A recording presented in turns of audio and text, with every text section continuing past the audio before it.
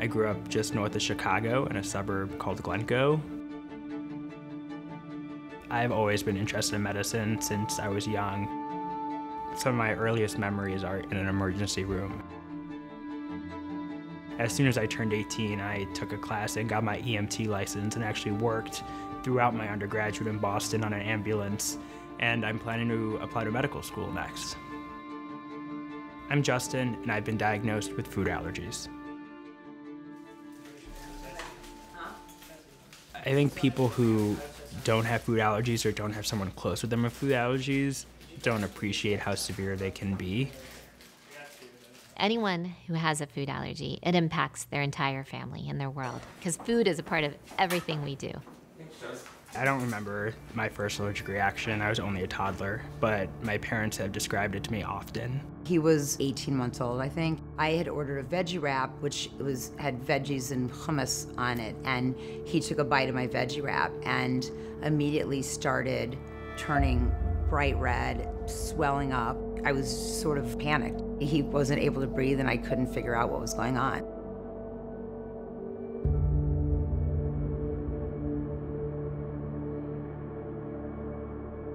Thankfully, we were right across the way from the hospital, as I've heard the story go, and so they rushed me right there.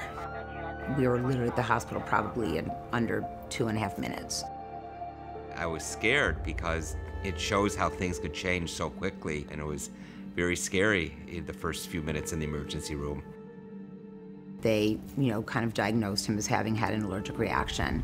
That is when we started down the road of figuring out what he was allergic to.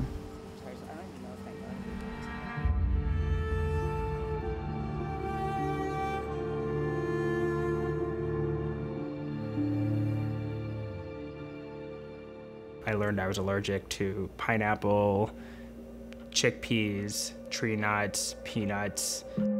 You have IgE antibody. Normally, these antibodies protect you, and they attack viruses and bacteria. But what happens in food allergy is they think, that peanut, milk, egg protein is an invader, and then they go on attack. They kind of give a signal to release all these cytokines and things like histamine, which cause your body to have the reaction it does. Kids and adults with food allergy do have increased anxiety and fear, especially when they're around food, which is understandable. But it's important for them not only to discuss management of their food allergy, but also sometimes the psychological stress that can be caused because of it. I had to sit at the table for peanut allergies in middle school, and that wasn't always so fun. What I probably felt I was missing out on most were specific foods that people think are really good.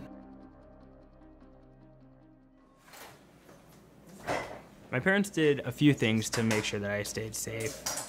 We always tried to look and understand what was in all the food. They really were mindful about making sure none of my allergens were in the house. In my house, I felt completely comfortable and safe. I think my wife and I were always on the same page. Again, the problem is there's just always times that no one could foresee the issue.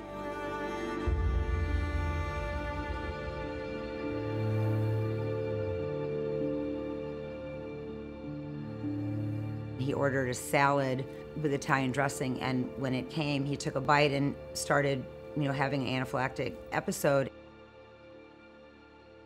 Walnut vinaigrette was their house Italian, and that's just the kind of thing that's, really frightening.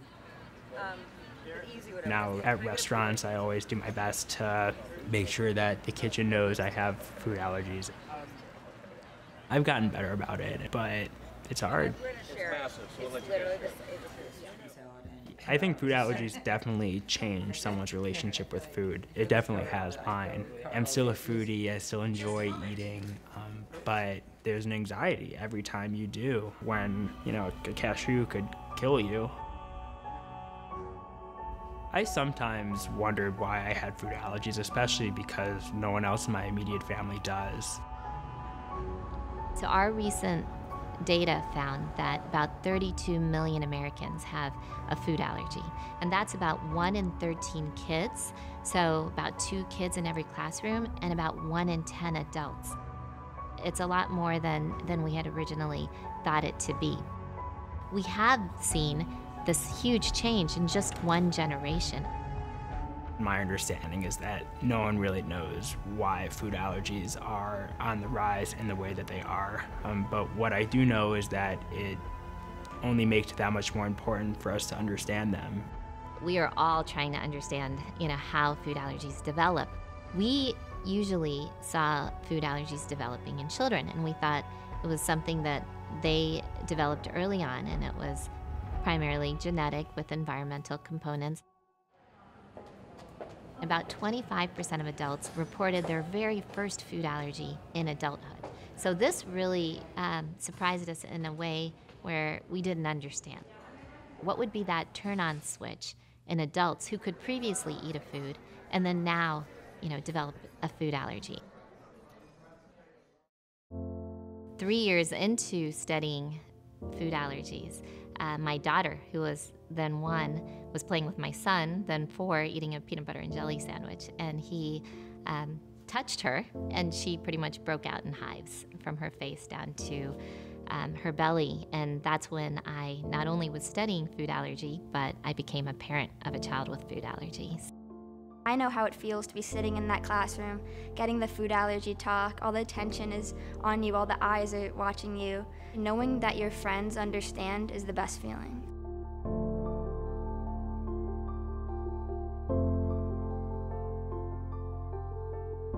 Food allergy bullying is somewhat normalized. Small jokes like, oh, waving something in your face, or oh, you can't have this, can really hurt sometimes. Even though we have food allergies, we're just like everybody else. I've gotten over thinking about them as a weakness. I know they're not, it's just something I have, but that took a lot of time, especially when I was younger. Some of the difficulties in parenting a child with food allergies are about what happens when he's not with you. Teens do take risky behavior in general. We know that.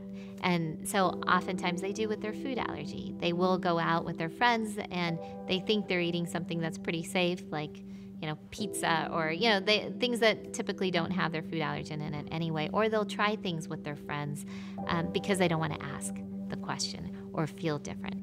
I had food allergy attacks more than I'm proud of. I probably had an allergic reaction once a year, and they varied in severity. Food allergic reactions can go from mild to anaphylaxis and become life-threatening. Mild reactions can be things like vomiting, hives, itching, swelling. Respiratory and cardiovascular are typically more of your serious symptoms. When I ingest one of my allergens, I typically know immediately. I first feel it in my throat, but shortly thereafter I'll develop a rash, typically on my chest. I'll usually vomit before I start wheezing, and if I'm wheezing, it's not good. I have asthma, and that typically is what I've been told makes my anaphylactic emergencies a little bit worse and why my respiratory symptoms are almost always there.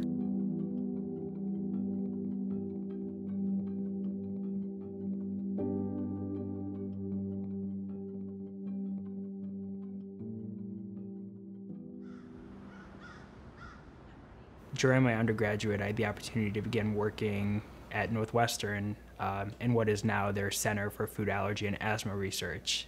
So Justin came to work in our lab, and he was this bright, energetic, hardworking intern when he started. He never told us that he had asthma or food allergies, even though that is what our research was around. I did not tell anyone in the lab that I had food allergies, mostly because I didn't want to be a burden. And I didn't really feel like it was appropriate to put the attention on myself. It was that one crazy day where I'll never forget. I was walking back from a place where I always had gotten lunch, and there was a sampler of some kale chips that I wanted to try. And so I, on my way back, took one, tried it. When I got back to the lab, I had already started having a reaction. Knocked on Dr. Gupta's office door. He is flushed, he's red, and he's like, Dr. Gupta, I ate something, I think I'm having an allergic reaction. So I sat him down, and about 6 of us walked with him to the emergency room. She walked in, I'm an attending here. Got in, and working with the team, she saved my life. There's a picture of us in the emergency room with the emergency team and me, and I know she's ended a few of her presentations with that photo. That really solidified what I would call a really strong kind of mentor-mentee relationship, and I continued working with Dr. Gupta throughout my undergrad, but it's definitely solidified my understanding of how severe my food allergies are and the importance of always carrying epinephrine. Epinephrine is the first-line treatment for a severe food allergic reaction or anaphylaxis. And what it does is it reverses those symptoms. It tightens your blood vessels, and it relaxes your airways, and it allows your body to recover.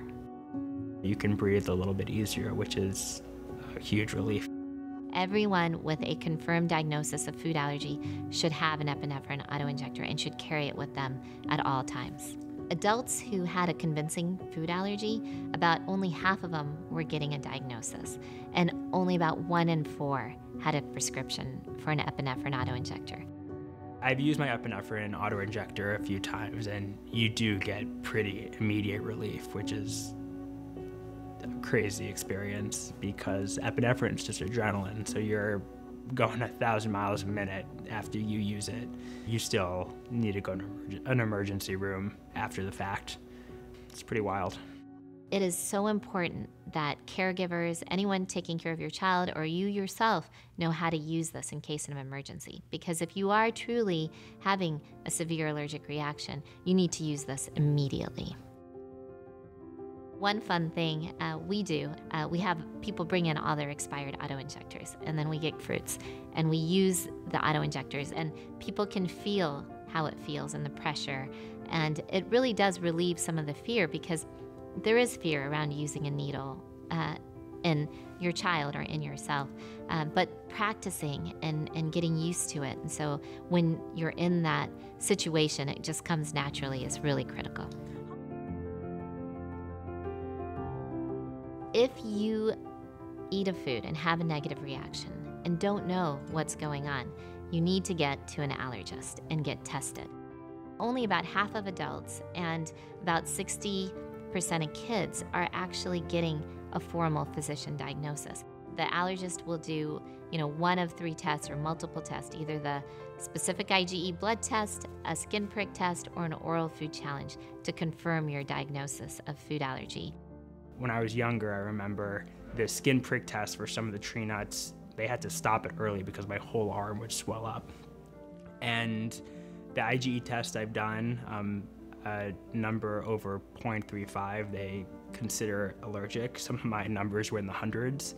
And an oral food challenge I've also done, the first to peanuts that I passed, but my sesame oral food challenge I didn't pass, and I actually went into anaphylaxis in my allergist's office, unfortunately.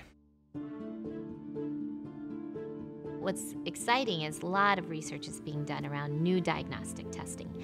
Some of the things that are coming out on the market are component testing, so they measure different proteins, and there are certain proteins that are more allergenic. So that is one test that shows quite a bit of promise, especially for peanut. Other tests are epitope mapping tests. Another one is the basophil activation test. So researchers around the country are trying to find better testings that are more accurate and can really tell you if you do have a true food allergy without putting you through the oral food challenge. Because prevention is the mainstay for people with food allergy, all we had was being careful and avoiding your food allergen as much as possible. I actually feel like now there's a lot more therapy options, and that wasn't really available to Justin when he was young. Some really great landmark studies recently found that early introduction of peanuts may decrease the development of peanut allergy by 80%. So this caused the American Academy of Pediatrics really to reverse their guidelines. But will this work with all foods? If we get more diet diversity early in life in infants, can we avoid all food allergies? And that's something that we're looking at too in our lab right now. What it is incorporating or eating small amounts of peanut protein and then working your way up until you can tolerate a peanut or a couple of peanuts. Now, currently what this does is it helps with accidental ingestion. So if you accidentally eat something, it is not known to let you freely eat foods. People with food allergies should not fear for the future. They should be very hopeful. There is a ton of research being done to help find better treatments for food allergies.